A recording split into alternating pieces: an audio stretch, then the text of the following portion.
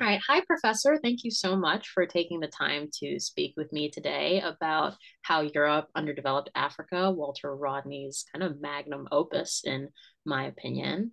If you could just introduce yourself, say a few things about you. Yeah. Well, thank you, Aisha, for the invitation to be with you this afternoon for this conversation. My name is Professor Zehyoue, and I'm on faculty at Georgetown University. And I'm a historian of Africa and the African diaspora, but really a specialist of West African political history, African nationalism, and liberation movements. And so this work that you asked me to talk about is one of my absolute favorite works in history and in African studies and African affairs, really. Yeah. So I look forward to this conversation.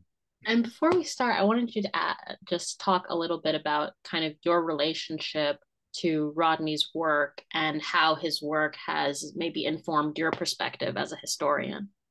Yeah, so I was first introduced to this work, How Europe Underdeveloped Africa, as an undergraduate at Morehouse College.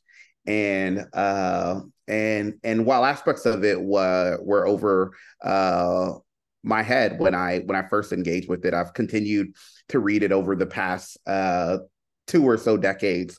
And I think every time I engage with it, there's even more insight that I think I gain from this work. I was reflecting on this conversation yesterday, and really, I think it's it's it's the most important book written maybe in the past 50 years to really help us understand Africa and the dynamics between Africa and the rest of the world. And I know that can sound a bit dramatic, but I think when you think about some works that really help to frame the conversation, it's not that it's the last word or the only important word, but it's as far as a work that sort of frames our understanding of how Europe and Africa have interacted over the past 4 or 5 centuries. I don't think you get a more important work. And so I consistently rely upon this work, both for my own research, for my own analytical framework, and for my own teaching, right, to really help students understand the poles and the dynamics that exist between Europe and Africa, and even within Africa itself.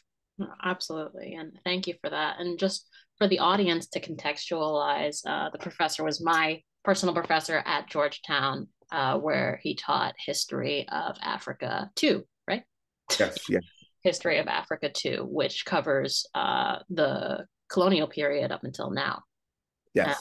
and so, yeah, I thought that it would be fun if we could do a little, quiz because he was my professor. I'm kind of getting my lick back here, seeing the turns, the tables have turned in a way. And so, just really quick, we're gonna see how fast you can do this as well, because Okay.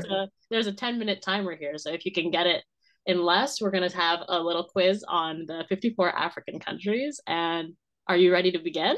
Okay. Sure, sure. All right, starting now. You can just tell me and I'll write them in.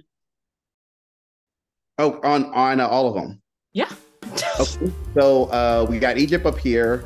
We have Tunisia. We have Libya. We have Morocco, Western Sahara, Burkina Faso. Not being able to spell. Nigeria, Mali. Oh, see, you just got Niger because of that. Oh yes. We have Guinea, Sierra Leone, obviously Liberia, Senegal, Ivory Coast, Cote d'Ivoire, Ghana, Togo, Benin, Cameroon. What do we have? Chad here. Then we have Sudan and South Sudan. The Democratic Republic of the Congo. We have the Congo, Republic of the Congo. Republic of the Congo. We have Gabon. We have Central African Republic, Ethiopia, and then Kenya, Uganda, Rwanda and Burundi, not Eritrea, Somalia. Then Eritrea. All right, down here we have Angola, Namibia, obviously South Africa. Mozambique. These are the most challenging in my opinion here. Yeah. This is not my region. Mozambique, Zimbabwe, Malawi, which Zambia? No, is it Zambia here? I got them wrong. Okay. Tanzania. Well, technically, you got it right. You don't have to know where they are. Just that they. Oh, okay. Yeah. I have Malawi. Wow. Oh my God. Why am I? I got Zimbabwe. Malawi. Well, obviously, let's do Madagascar. I did Tunisia. Algeria. I can't believe I forgot Algeria. The Algerians are going to be in the comments, man. Yes, I know. Deep in, I guess, what did I forget? Guinea-Bissau. This is pretty good. It's not even half the time, and you only have 12 left. Okay. Oh, who am I missing? Lesotho and Swaziland. I said Eritrea, I said Somalia. Equatorial Guinea. Malawi. Who else am I missing? Rwanda. The way I'm trying to figure it out as well, I'm like, a central southern country. Morocco, Algeria, Libya, Tunisia, Egypt. I got Burkina Faso, Niger.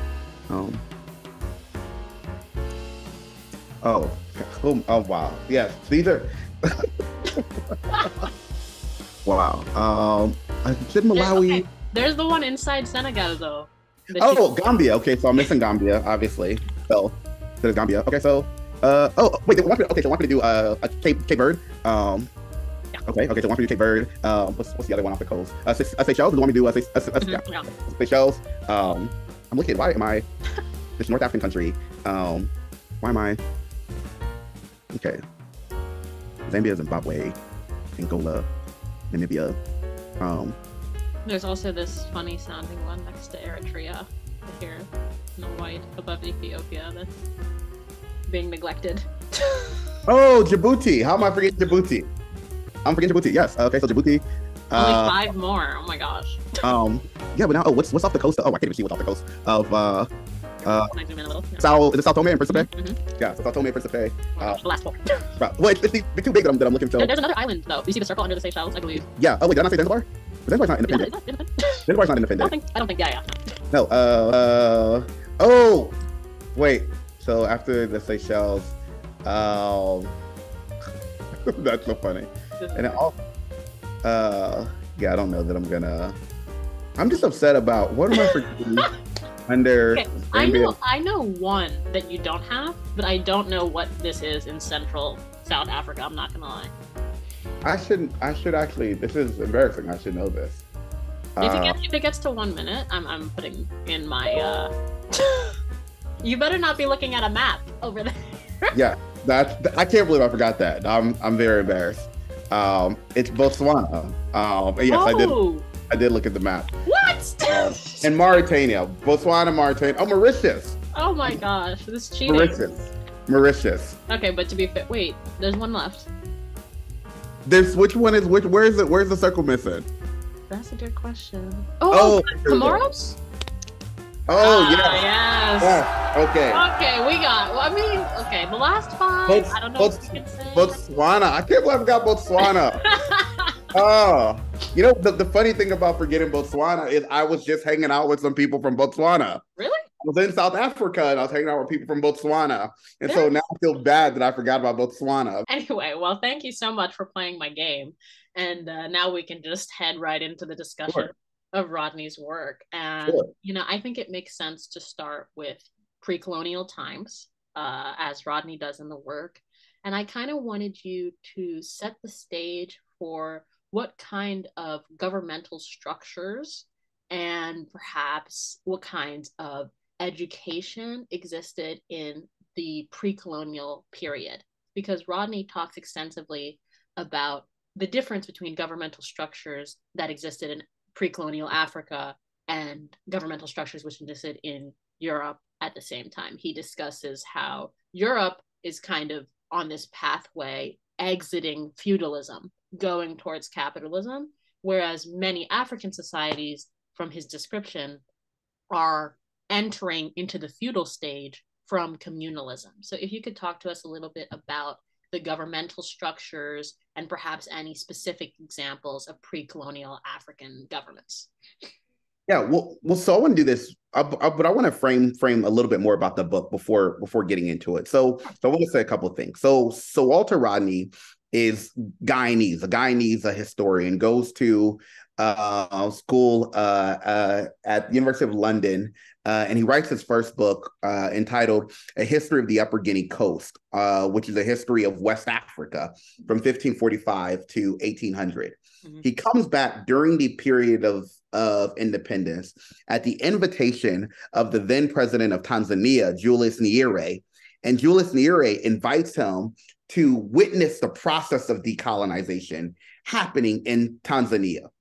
And so he's teaching at the University of Dar es Salaam in the late 1960s, early 1970s, and chooses to write this book while in the African continent, while working and observing the process of decolonization that Julius Nyerere is leading. And so I just start off by saying is that, this book is very much so produced by Africans and from the African continent, and it's based in an African perspective of the world and of world history.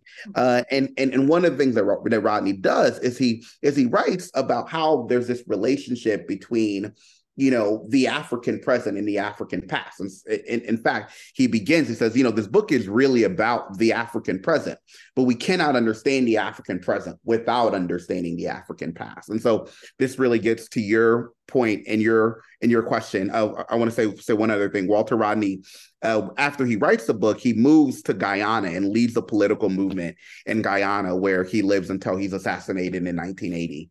And so Walter Rodney is one of the many African heroes that I think we end up losing. Now to your question about how he begins with sort of pre-colonial Africa. Well, what Walter Rodney is trying to show in this discussion, right, is that African peoples, African polities, African societies had their own forms of governance prior to the arrival of Europeans. And at some levels, this may seem like a very basic statement, but it's not, because so much of African history has been contested because African people have been assumed to have not had anything prior to their interactions with Europeans. And what Walter Rodney is saying is that actually, no, there were a variety of types of political organizations in Africa. There were the more traditional ones in terms of kingdoms. There were several kingdoms in pre-colonial Africa. There was the kingdom of Great Zimbabwe in modern day Zimbabwe. And we found that this kingdom, in fact, traded as far as China. And so there are artifacts from the kingdom of Great Zimbabwe that made their way to parts of Asia. Obviously, we know about, the ancient Egyptians, but even beyond them, we have the ancient kingdoms of Kush, of Nubia, ancient Ethiopia. We have the various Swahili city-states established along the Indian Ocean, and they had relationships across the Indian Ocean with Indians, with people in the Arabian up peninsula. Within West Africa, we had the great empires of Mali, of Songhai, and of Ghana. We had the Axum kingdom. We had the Oyo kingdom in Nigeria. We had the ancient kingdom of the Congo, which was incorporated into parts of modern day Angola, modern day Congo, modern day Gabon. And so across the African continent, there were many formal, large, centralized territories known as kingdoms. But that wasn't the only form of governance structure that existed. There were also a number of village city-states, right, in which the primary political unit came down to the village community, right? A handful of people, a handful of families who organized their lives, who organized their days, who had sets of rules, sometimes written down, sometimes known and practiced orally. And that was consistent throughout the African society as well. And in other instances, like in the instance of sort of where most of my research focuses on in Liberia, some of the sort of the indigenous polities that existed there included confederacies in which village states would come together in times of war or in times of economic exchange to work together to participate.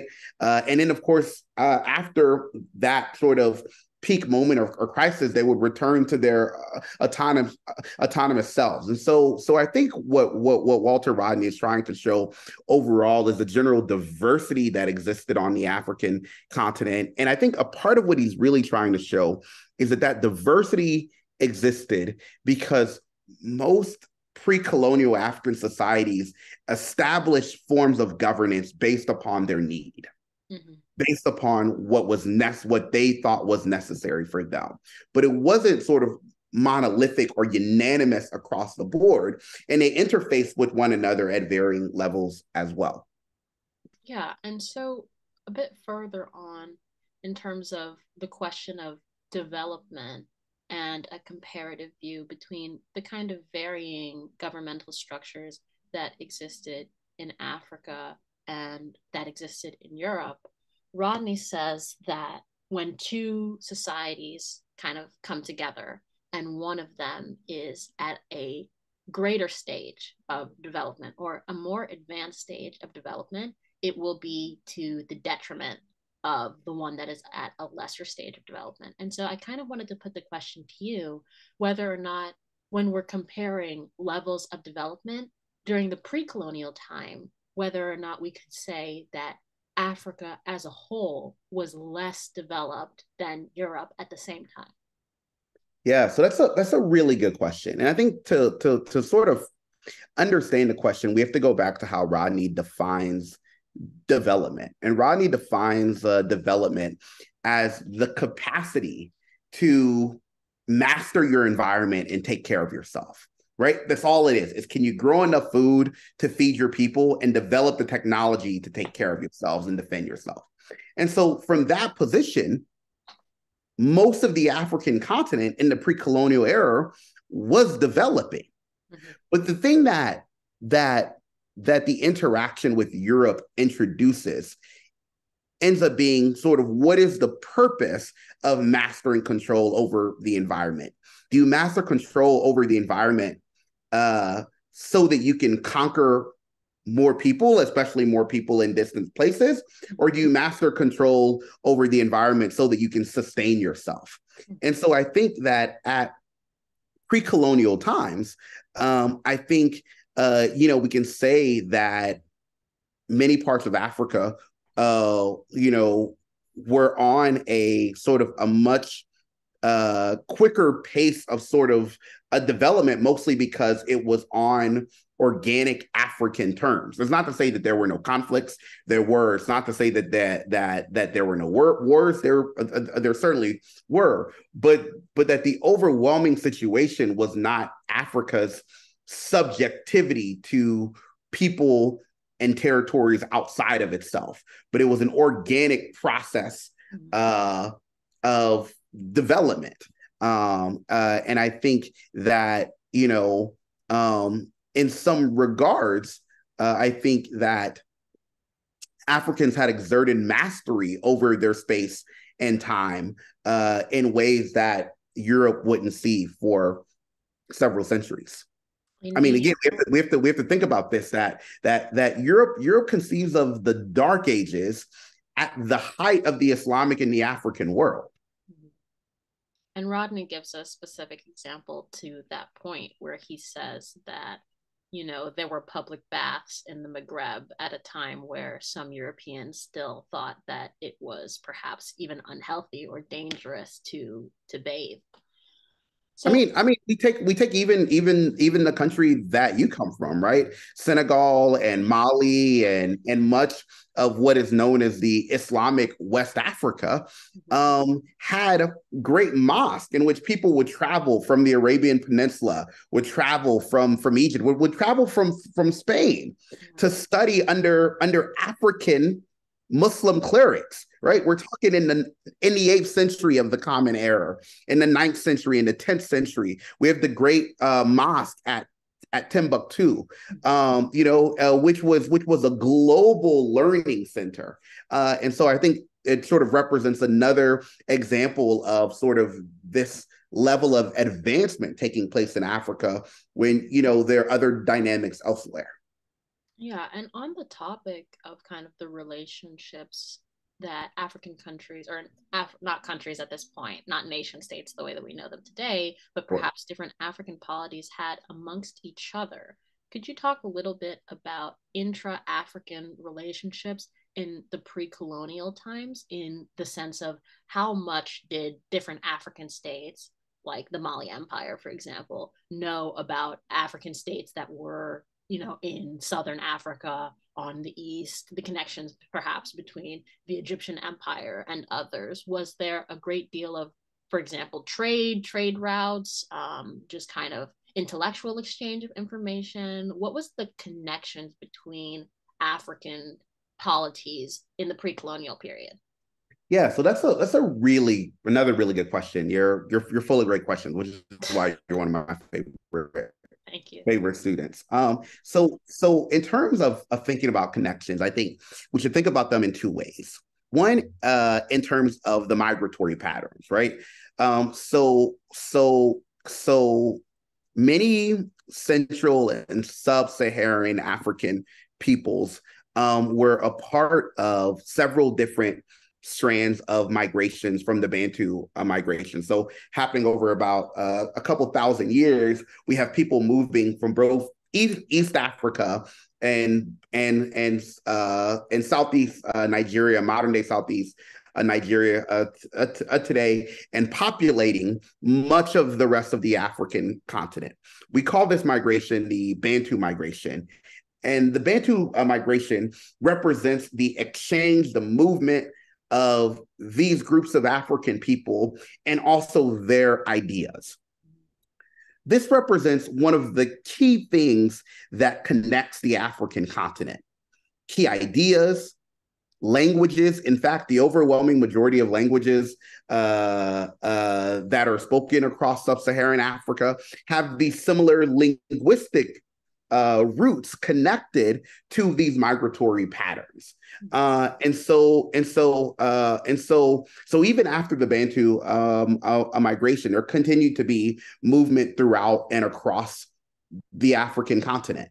One of the key places we see this is, for example, through the trans-Saharan trade, right? So the three great empires of the savannah that we referenced earlier, Ghana, Mali, and Songhai, sort of all represent empires that gained control over the trans-Saharan trade.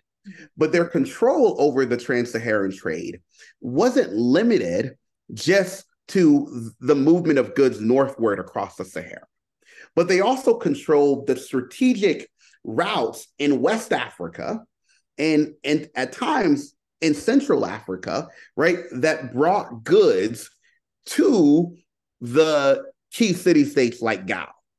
And so, in my view, this represents not just a control of what is above them, but also what is below them. And these routes, both to the north of the Sahara and to the south of the Sahara, are key cultural, key intellectual, key religious and social forms of exchange that's happening on the African continent. So I say all that to say that across the African continent, for many centuries, Africans were interacting with one another and they were exchanging with one another. This is just as a quick example. This is why, in terms of African cosmology and African theology, even, there's so much similarity because similar groups of African people develop similar ideas about how the world worked, about how the cosmos worked, how God worked, how families should be structured. And I think that's sort of evidence of their interaction. Yeah. And I think that, it would be kind of remiss of us to not discuss one of the hot button topics about pre-colonial Africa, which is the role of slavery in African societies. Oftentimes, some perhaps bourgeois historians We'll use the example of the fact that slavery existed in African societies prior to the arrival of the Europeans to kind of justify and downplay the impact that the transatlantic slave trade had on African societies.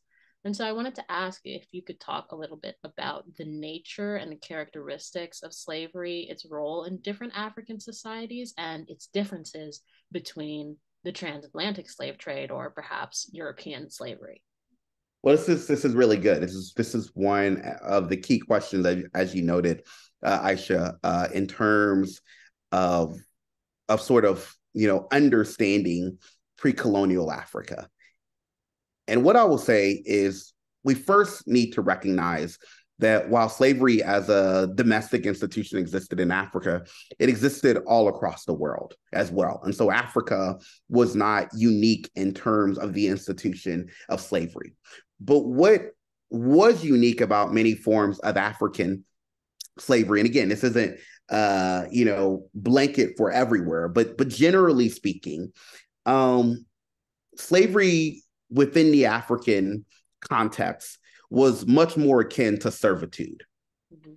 Many people were enslaved because of debts that they owed. They were enslaved maybe if they went to war against a rival nation and lost. But we have these instances in which some people were enslaved as day laborers, in which they would have to go and work on someone else's farm for the whole day. And then after, they were free to go back to their family, to go back to their village, and then would be expected to sort of later return. And so one of the chief characteristics, I think, about African domestic slavery prior to the Atlantic slave trade was, I think, its flexibility, and that it did not emphasize the lack of humanity in the same way that the transatlantic slave trade would sort of later play. Now it's true that many of the first people that were tied up into the transatlantic slave trade were those who were domestic slaves in Africa. But the thing to keep in mind in terms of this very important question is that the Atlantic slave trade was driven by Europe. We have a letter from the 15th century in which the king of the Kingdom of the Congo writes to the King of Portugal. And in this letter, he says, we want to trade with you, but we don't want to trade with you in slaves. But yet every day your men are coming here, they're grabbing our people, they're taking slaves. And what we know, and this is at the beginning of the slave trade, so what we know is that the Portuguese, the Spanish, the Dutch, the French, the English, later the Americans are driving the slave trade, especially as they conquer more and more territories in the Americas. And the central aspect of the Atlantic slave trade ends up being dehumanization. Mm-hmm. Tying these people, pulling these people away from their land, pulling these people away from their families, and just sort of this near total force and brutality, which represents a new dynamic, I would argue, in world history, in which people who are enslaved are reduced to objects. And that change, that reduction to objects, I think represents one of the main things that distinguishes the Atlantic slave trade and slavery in the Americas from the domestic conditions of slavery in Africa. That in Africa, many enslaved people were still able to withhold their humanity. Being a slave did not mean you were no longer human. But in the Atlantic slave trade context, it did, in fact, mean that. Yeah. And could you discuss a little about the kind of impetus, I suppose, of European slavery? What prompted European nations at that time to search for such vast quantities of labor outside of the continent of Europe? Yeah, so we cannot understand the rise, the dramatic rise of the Atlantic slave trade without understanding the conquest of the Americas. North, South, the Caribbean. Europe frames their arrival in the Americas as a discovery. And we know that this language is problematic. But what's useful about this is that what Europe does discover in their minds is all of this land that will help them expand beyond the borders of Europe. We have to remember that prior to the Age of Discovery, Europe is just modernizing. This goes back to one of the issues that you raised very early, that the modern day nation states are just now emerging, that Ferdinand and Isabella are able to consolidate their power and create Spain, right? So now that there's the actual territorial control of Spain, and then they come across all of this land, what they then call New Spain, right? That there's this desire in their minds, there's this need, right, to toil the land, to transform the land, to grow crops, to make it sustainable for the expansion of a European population that's beginning to grow after the Dark Ages, or after the Death Ages, right, in which so many people died as a result of the plague. So it's very much so tied to Europe's violent acquisition of the Americas. And we see the more that Europe conquers in the Americas, and the less successful they are at getting the indigenous people of the Americas to do their labor, to be subjugated to their will, the more we have the expansion of the Atlantic slave trade, whether it's pushing wars that create more prisoners of war, whether it's direct kidnapping, whether it's the dismantling and destruction of African empires for the purposes of acquiring slaves. And on the topic of African slavery, the differences between African slavery and European slavery, often it is kind of charged at Africans during the period where Europeans began to import slaves from Africa to the United States, to South America, that they participated equally in the exploitation of their own people by selling and kind of profiteering in the trade of African slaves. Could you kind of explain the reasoning behind, for many African leaders, we can see Dahomey, for other African states, why they chose to participate in the slave trade despite how harmful it was to African development in the long run?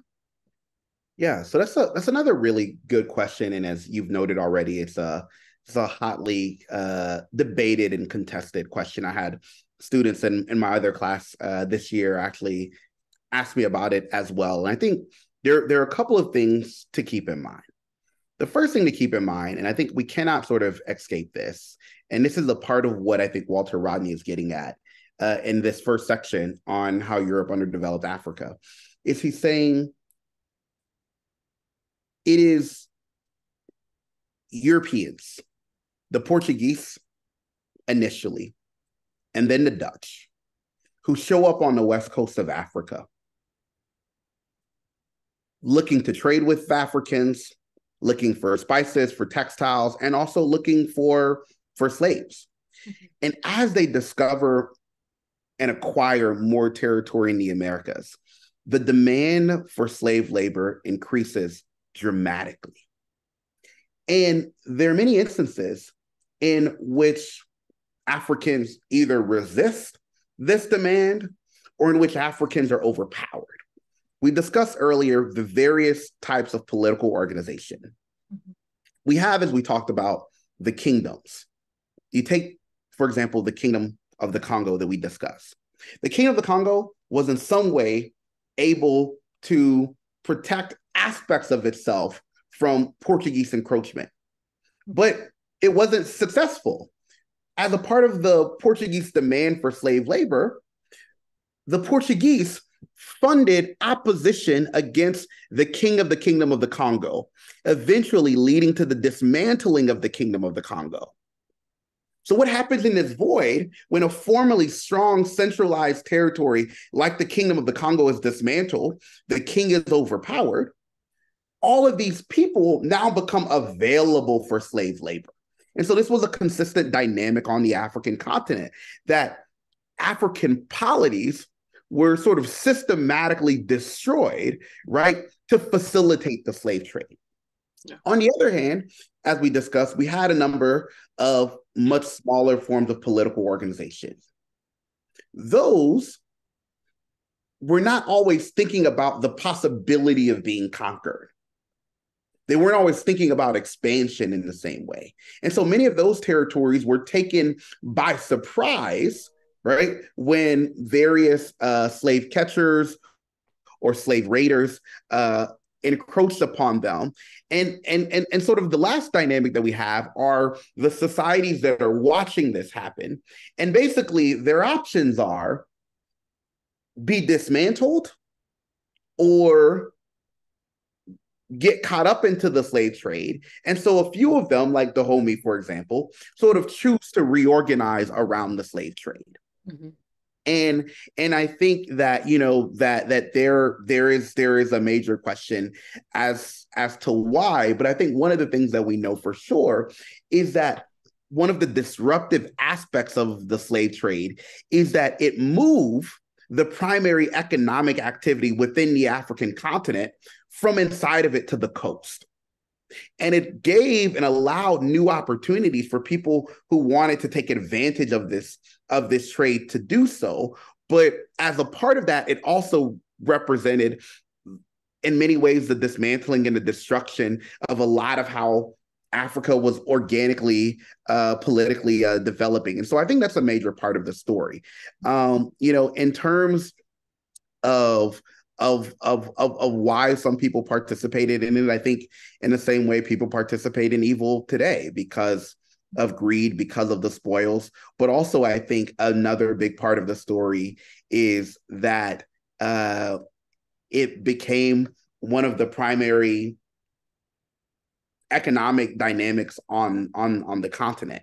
And the part of this story has to include all of the ways that many Africans, from kings to ordinary people, resisted. This is why I share the story of King Alfonso I of the Congo, but he's not the only story. We have the story of Kimpavita, also from the Congo in the 17th century, a young princess, nobility who argues on theological grounds that Jesus can't be Portuguese because the Portuguese are participating in the slave trade. And so instead she says Jesus has to be born in the Mbanga Congo and Jesus has to be Black. And the Portuguese burn her and her boyfriend at the stake. We have the story of Queen Nzinga of the Ndongo people, right? This woman who inherits the kingdom and tries to stop the Portuguese from encroaching on her territory and taking over. So we have these stories of these royalties, mm-hmm, who are pushing back. And we have the stories of these ordinary Africans who are pushing back. My favorite imagery to sort of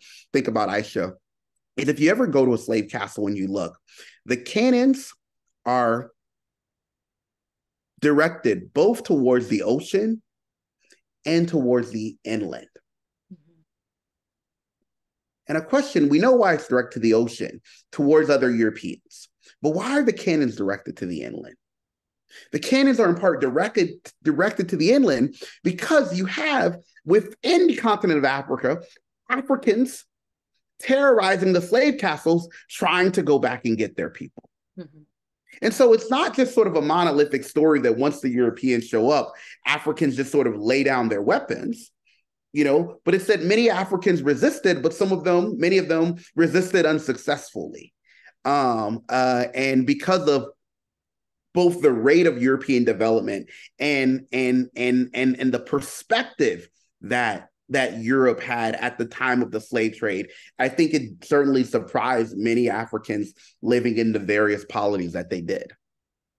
And I'm glad that you brought up specifically the question of religion as it pertains to the slave trade, because I wanted to ask you kind of your thoughts on how in the present day we can reconcile the religiosity of European powers, especially in conjunction with the Catholic Church and democratic values, or Christianity in general, democratic values that were espoused in places like France, during the same time that European powers were enslaving Africans by the tens of thousands. I wonder if you have any kind of insight into the different ways in which perhaps religion served as a tool for cultural domination during the slave trade. Well, this is one of the key issues. You know, I mean, even before we have the physical arrival of Europeans on the continent of Africa, what we have is these European powers getting permission from the Pope in the 15th century to dominate the world. This is what we call the doctrine of discovery. Spain and Portugal go to the Pope. And remember, the Catholic Church during the European Middle Ages, this is the Renaissance for Africa and the Islamic world, but during the European Middle Ages, the church served as the primary uniter of Western Europe, right? In the fall of the Roman Empire. So Portugal and Spain go to the church, and the church, the Pope Nicholas V, gives them permission through the doctrine of discovery, through dum diversa, to invade, to capture, to search out, to vanquish all enemies of Christ. And they begin to define the world on religious grounds. And in fact, the initial interaction with Africans and the indigenous people of the Americas is in part because Europeans are conceiving them as non-Christian and thus non-human. Mm-hmm. To really understand this, though, we have to go back to the Crusades, because the Crusades really helped to shape Europe's interaction with the rest of the world, especially the interaction with the Muslims. And so in many ways, we can view sort of the Age of Discovery as an expansion of the Crusades. If we think back to Christopher Columbus, when he arrives in North America, his ships, the Nina, the Pinta, and the Santa Maria, are carrying the cross of the Crusade. It's the red cross of the Crusades that's on his ship. So in many ways, Columbus's expansion from Spain can be understood as a part of the Crusades. I say all this to say that in terms of understanding Europe and the role that religion was playing in Europe in facilitating the Atlantic slave trade, this was key, because religion helped to define non-Christians as non-humans. And it provided, as one scholar, like Professor Willie Jennings from Yale Divinity School, says, provided sacred theological canopy to the enterprise of enslavement. It gave it the moral justification. Can you do this? Yes, you can do this to non-Christians. And this continued in many ways throughout the Atlantic slave trade. And of course, there are some people who resisted on religious grounds, but the overwhelming story is those people who found ways to capitulate religious ideas towards enslavement. And further on the topic of the cultural aspects of European domination in Africa, let's move a little bit into the colonial period. How did Europeans, at the most basic level, convince the native African populations to do their bidding in propping up these colonial systems? Yeah, well, that's a really good question. You know, it's a difficult question because, you know, it wasn't, in my view, a convincing so much as it was a conquest, right? And I think this is what Walter Rodney is getting at. What he's trying to say is that Europe developed differently from Africa because it developed in part because of its control of the Atlantic slave trade, which gave it a type of material wealth that was new, and that helped to give rise to a sort of a technological wealth, and that technology was used to further conquest Africa. And that technological wealth that was used to conquer Africa was paired with a type of imperial mindset, a conquest mindset that was not necessarily the same. And so in terms of the eventual, colonialism that would come on the African continent, it came as a result of conquest, meaning that there were Africans that pushed back and resisted. I'm thinking about Shaka Zulu. I'm thinking about the Ashanti Wars in the 19th century. I'm thinking about the various jihads across West Africa, including Samari Touré's response in the late 19th century. So I'm thinking about those, but also one of the results of the conquest, of the domination, is that in the places that Europe had the technological and really military advantage, is that they placed a new set of rules. And I'm thinking about two examples. One is in the late 19th century, the Ashanti people in modern day Ghana had consistently fought against the British encroachment into the Ashanti kingdom. And eventually they win. And the British governor at the time sits on the Ashanti stool. And the idea, even by the Ashanti people, was that even the king of the Ashanti people could not sit on the stool. And here we have a British governor sitting on this stool as a sign of saying, your cultural symbols, which are tied to their political symbols, which was tied to their epistemological symbols, have no value to me.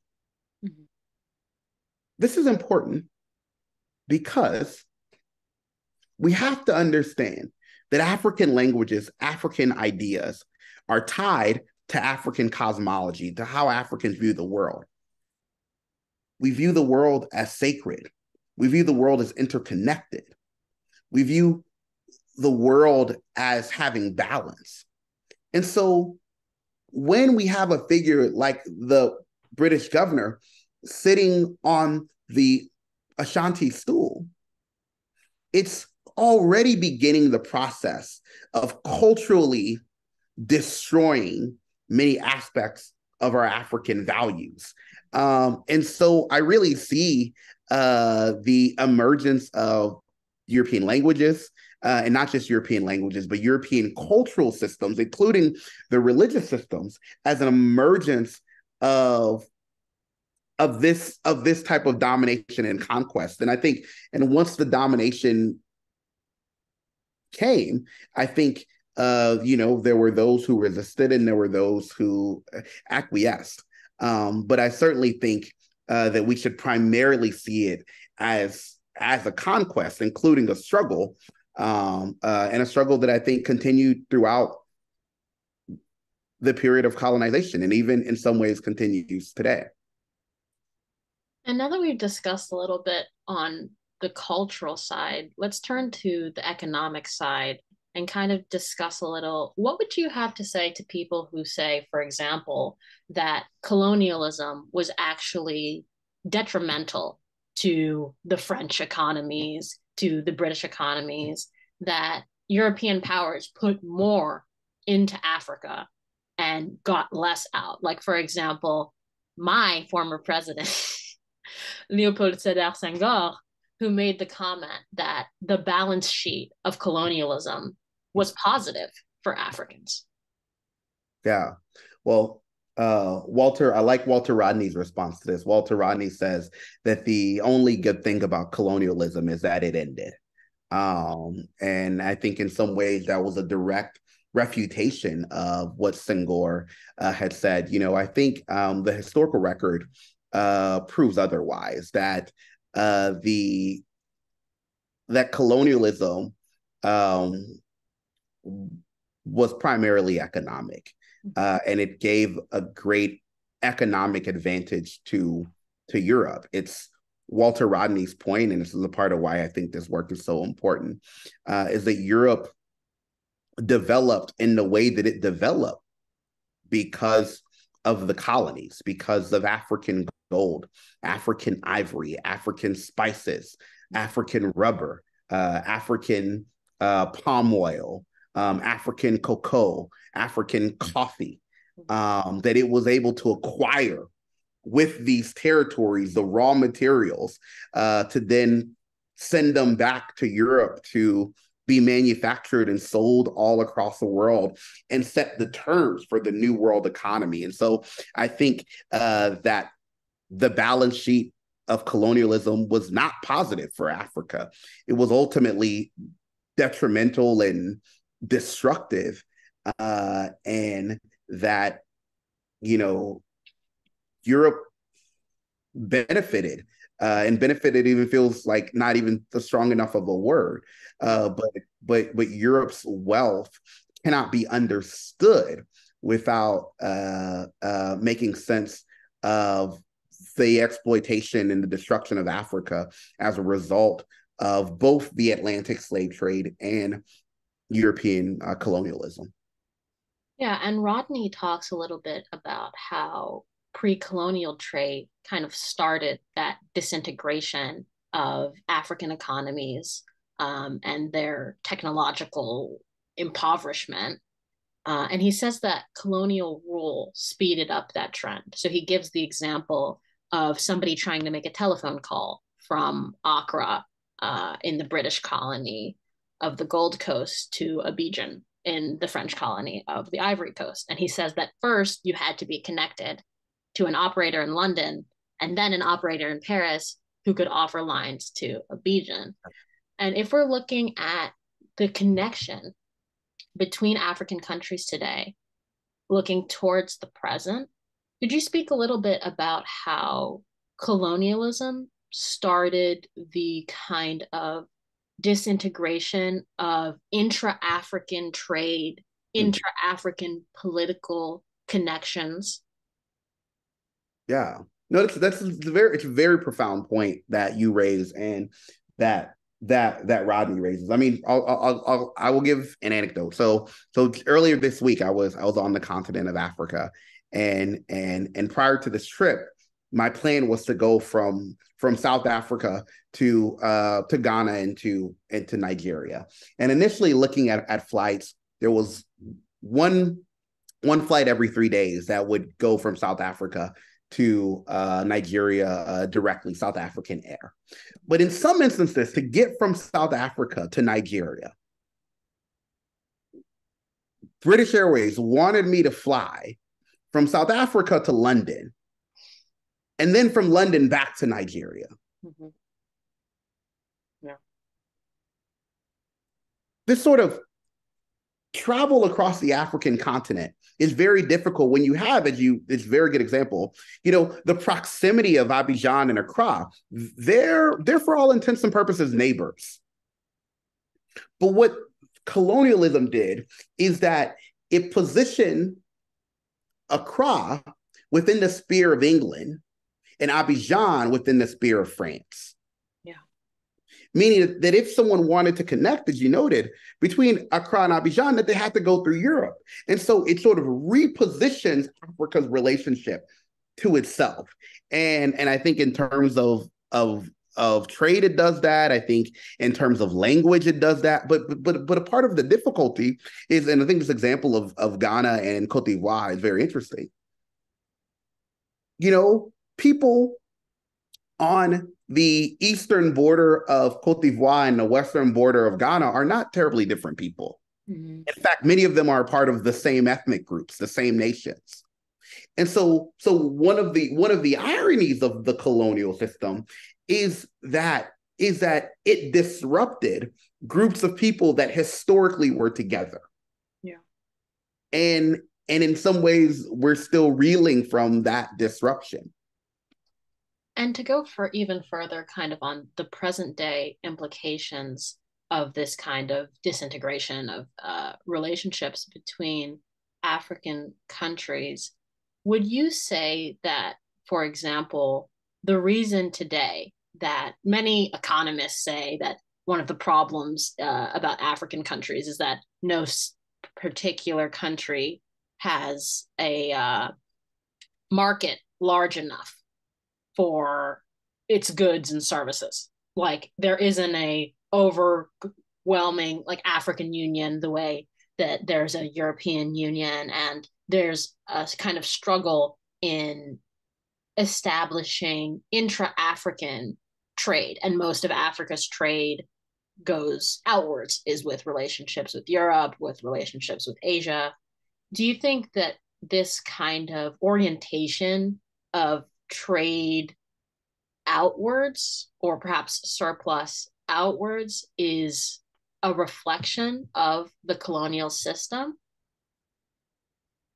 Yeah. So, I mean, I would say, first of all, I probably start by rejecting a lot of how Western economists sort of frame the situation in Africa, right? And I do so because I don't, I think that say it's like you walk up to a house that's been hit by a tornado, and you start the story by saying, "Wow, I can't believe these people have not cleaned up the house." Right. But the tornado just hit. As opposed to telling the story of, oh, a tornado hit this house. Yeah. And I think in some ways, colonialism is, and maybe the example isn't quite one-to-one, but it's an example of a tornado hitting the House of Africa. And in some ways, we start the economic discussions after the tornado is hit and don't deal at all with the fact that the tornado has hit the African continent. And so in terms of issues of trade and development and even markets, I think that what do we have? Africa is, as far as a continent is concerned, is the youngest continent in the world. The population continues to grow rapidly. So all of these factors, I think, are there for very strong markets and trade.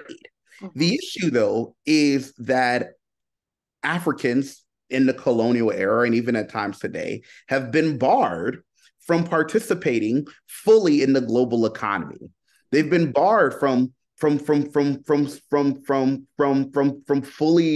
maximizing their economic potential. And this is what Walter Rodney is trying to account for. And he's saying that barring, whether it comes from France or from England or from the United States or from multinational corporations, that barring really accounts for the lack of economic development in Africa more than anything else. I think if those restrictions were pulled away, we would see Africans developing the types of networks needed to rapidly industrialize and rapidly compete. And something else that Walter Rodney talks about, just briefly, is what he considers to be the collusion of African politicians with European powers to maintain, even past the colonial period, if we want to say that, into perhaps the neo-colonial period, to maintain Europe's kind of grip on Africa. He says particularly, which I find kind of amusing, that wherever you see African underdevelopment, there are men in Kinshasa, I think he says in Dakar, in Abidjan, who dance when music is played in London, in Paris, and in New York. Could you give us a few examples of African politicians who you feel like have participated in this kind of collusion? Could be historical or present day.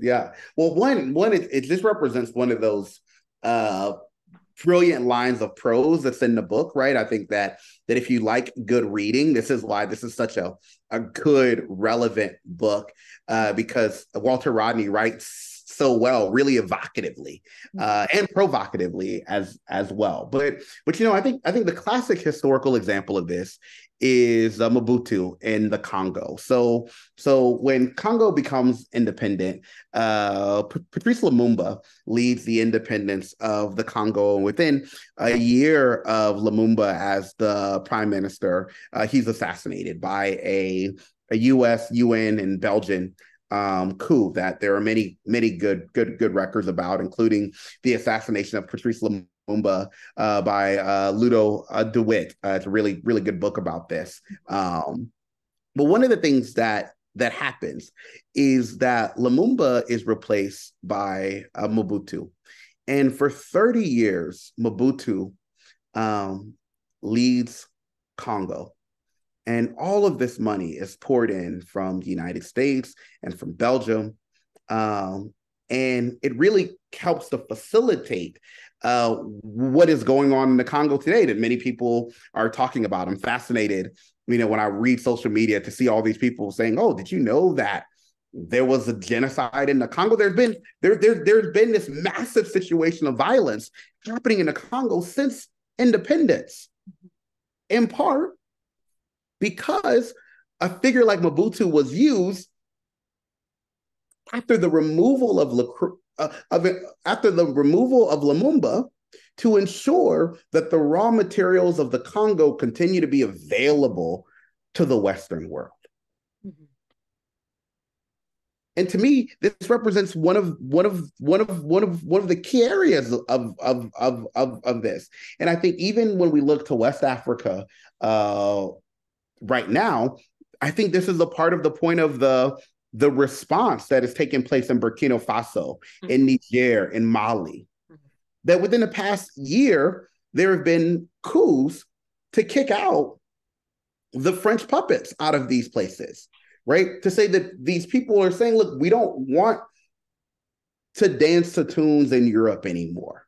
Yeah. And it's a very big question as to what will happen, what will be a result of this. But right now, I think there are a number of people's movements that recognize this lineage from the colonial era and have tried to respond to it. Mm-hmm. And as we wind down the conversation, if you could just give kind of your opinion on the ways in which neocolonialism has manifested extremely modern day, like maybe the last 5 to 10 years on the African continent. How much influence do you think that the French government under Macron, for example, has under previous Francophone colonies, or the United States, perhaps in maybe even Liberia? I did want to ask you, and perhaps I'll save it for the second half of the question, but I did want to ask you, Walter Rodney points out that for all intensive purposes, he feels like Liberia was a colony of the United States. And we don't hear a lot about American colonialism in Africa because allegedly it didn't happen. Allegedly, it was a different time period. And so if you could just talk about the first part of the question being modern days examples of neocolonialism, perhaps military, economic, even social. And the second part of the question being, to Walter Rodney's point, in what ways did the United States play a role in African underdevelopment? Because it's called How Europe Underdeveloped Africa. The U.S. is kind of like glad because we're not being mentioned. Yeah. No, it's a great question because they really go together. So I think one of the things that happened after colonialism formally ended is that neocolonialism emerged. And I think the primary characteristic of neocolonialism was a type of economic imperialism and a type of military intervention. And I think in many ways, if we understand the period of the 1960s through the 1990s as a period of conflict in Africa, I think it's tied to these neocolonial impulses. And there are a number of really good works about this. I'm thinking about Elizabeth Smith's work, Foreign Intervention in Africa, as a good example of this that really talks throughout the continent. But I think that in terms of today, how does neocolonialism function in Africa? There is resistance in the former French colonies, but the CFA franc, as in the primary currency across former French West Africa, is in French banks. Meaning that sometimes the governments of Gabon, of Cote d'Ivoire, of Senegal, have to go to France to get their money. You would control me, Aisha, if you had all of my money, if I had to ask for your permission to spend it. Mm-hmm. And so I think those economic examples, I think that in some ways, some of the regional organizations are examples of this. If we look even at ECOWAS, there's a major question because after the coup in Burkina Faso, ECOWAS, under, I think, pressure from France and the United States, wanted Nigeria to invade Niger and Burkina Faso. Fortunately, the Nigerian parliament said no. But think about this major crisis that Nigeria should invade their neighbors because of the regime change. Mm-hmm. And the Nigerian president felt as though he needed to sort of do that. And so I think that one of the primary dynamics is because of the global economic system, colonialism has ended, but I don't think many African states are sovereign. I think it is a question as to which African states are sovereign. And I think there's some that are struggling to maintain their sovereignty. And I think it leads very neatly into your second question about the United States. I think that we really see the United States advancing in this post-colonial era. We have to keep in mind that while the United States is a major world power prior to the Second World War, it becomes the world superpower after the Second World War, and the new terms of neocolonialism, which is economic imperialism, really allow for the United States to flourish. One of the few things that I disagree with Rodney in how Europe underdeveloped Africa is I think he isn't nuanced enough about Liberia's story. Mm-hmm. So he says that Liberia was a U.S. colony virtually the whole time. I don't actually see it that way. I think that Liberia becomes a U.S. colony after the Second World War. Mm-hmm. That it's through the emergence of American companies that the U.S. can then exert more power on Liberia. I think in the late 19th and early 20th century, Liberia was sovereign. But I think the story of Liberia is a story of a country that loses its sovereignty throughout the 20th century, as opposed to a country that sort of never had it. And so I think the way that the United States participates in colonialism is through its economic and political and military relationships. I mean, we have to think about AFRICOM, right? And all of the military bases that the U.S. is establishing across the African continent. It's not for the security of Africans. I'll tell you that much. You know, something to keep in mind as we wrap up. You know, the U.S. was at the Berlin Conference.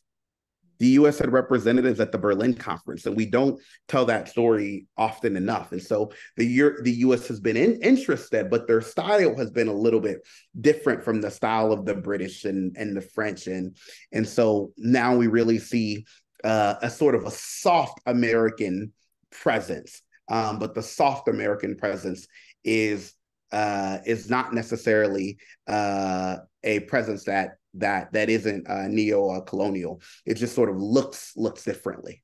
Yeah, and ironically enough, especially just topically with the death of Henry Kissinger happening last week, you can see that Americans have been very hands-on in recent years in Africa, whether it's in civil wars in Angola, Mozambique, whether it's been in, supporting apartheid in South Africa during the 1960s, and also with economic institutions like the IMF and the World Bank. But perhaps I'll just pose to you as a final kind of inquiry, the question of African independence and of African liberation. Could you talk a little bit about the conditions that allowed African colonies to break free and to become independent? Was it really just, for example, Charles de Gaulle coming and giving these African people in a kind of paternal way their independence?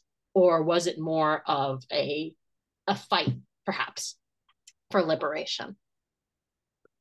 I think it's a really great question. I think it was a convergence of forces. I think that African resistance started the moment Europeans arrived on the African continent in the 1400s. And African resistance continued throughout the slave trade and throughout the era of colonization. But I think in the middle of the 20th century, when Europe went to war or against itself, it opened up a new opportunity for many Africans to see both the vulnerability of Europe and to organize themselves across regional, continental, and even oceanic lines.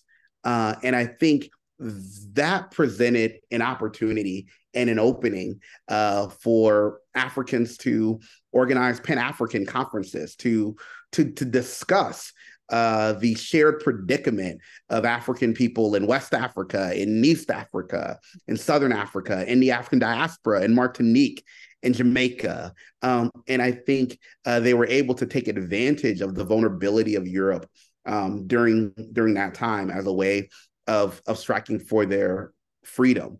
And I think that there were some keen strategists and thinkers who recognized the tide change that was coming, like de Gaulle, and tried to take advantage of that. And there were those who resisted, and there were prolonged and protracted struggles for freedom in Angola, in South Africa, in Kenya, in Algeria.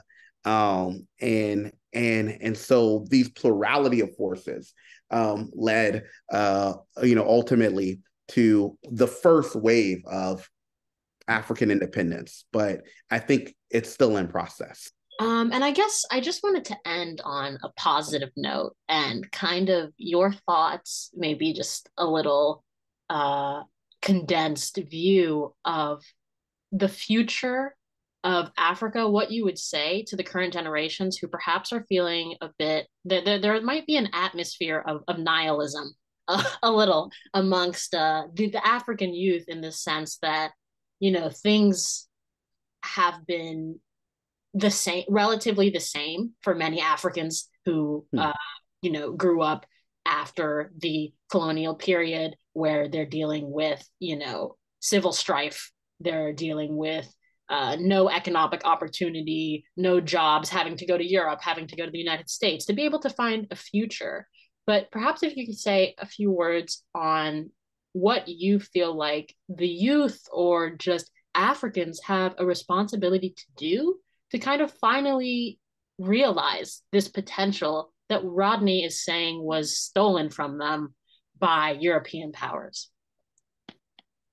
It's a really great question, and it's something that I think about all the time as an African, as someone who considers myself to be an African youth. I don't know if you consider me that or not. Of course. And as someone who teaches African history from the perspective of Africans, which is a key aspect, right? I want to know as best as we can, what do we think about our own stories? And I think as someone who sort of thinks about this, I think about it this way, that imagine you're lost in the woods and you discover a map that tells you how you got lost.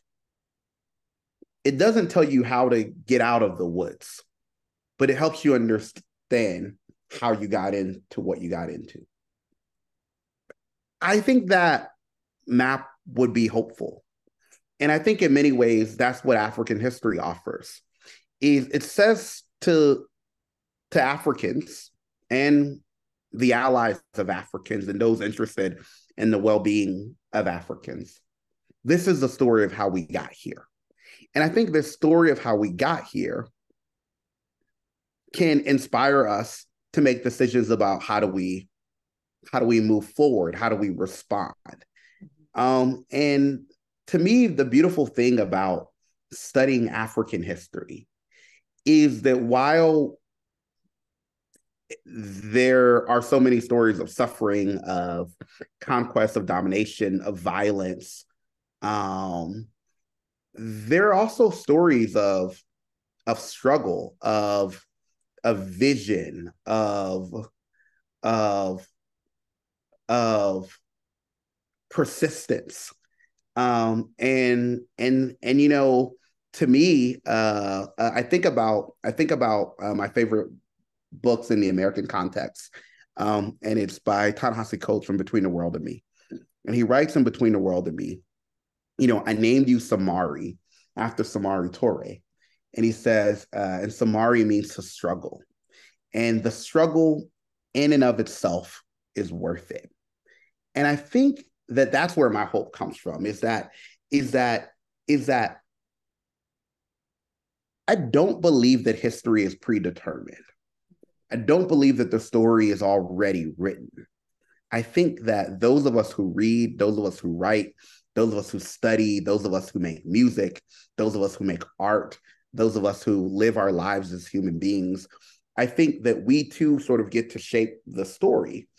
And I think our shaping of the story is a part of that struggle. And it's not predetermined what the outcome will be. And so my own hope is that we can use the study of African history, the careful study of African history from the perspective of Africans, you know, to continue to free ourselves out of this dynamic, out of these woods, out of this paradigm. And I think within our African cosmology and our African culture and our African epistemology, we have resources available to us because for as far encompassing as colonialism and European domination was, it was never total and can never be total, because Africans have continued to retain their humanity in the midst of the great suffering. And we have, and what African history offers us is a repository of those who resisted in a plurality of ways the attempts of enslavement. Yeah, that's brilliant. Thank you so much. I really appreciate you taking the time to come and have this conversation. And I think that the points that you make are extremely valuable. And I think that it's so important that more and more, not just Africans, but people of globally can see the ways in which our history has perhaps been obscured by people who had a vested interest in maintaining a kind of skewed version of history, because it's absolutely true that if you have this kind of deterministic view, which some historians do, that Africa was meant to be conquered and that would be kind of its destiny, then that does pose the question as to what is its future.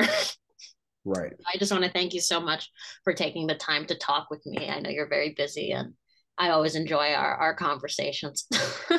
Well, this is very rich for me too. Thank you for taking the opportunity to have this conversation with me, for me to talk about my favorite book, and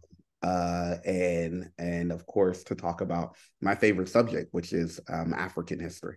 Yeah. And is there anything, are you writing a book, anything that you can promote, about yourself, your Twitter, your, any kind of Yeah. So I'm working on a book right now entitled The Invisible Hands of War, the Causes of Conflict in Liberia, White Supremacy and Black Sovereignty. And I'm making some of the arguments that I've made to you about sovereignty being lost over time in Liberia, and using Liberia as actually a case study to understand, the process by which Africa became subjugated to Europe's domination and the resistance to it. And so looking for a publisher right now, and hopefully we'll have it out in the next year or two. So stay tuned. That's awesome. Yeah, we'll put that in the description and send people your way. So thank you so much for having this conversation, and I hope you have a great rest of your day. Thanks, you too.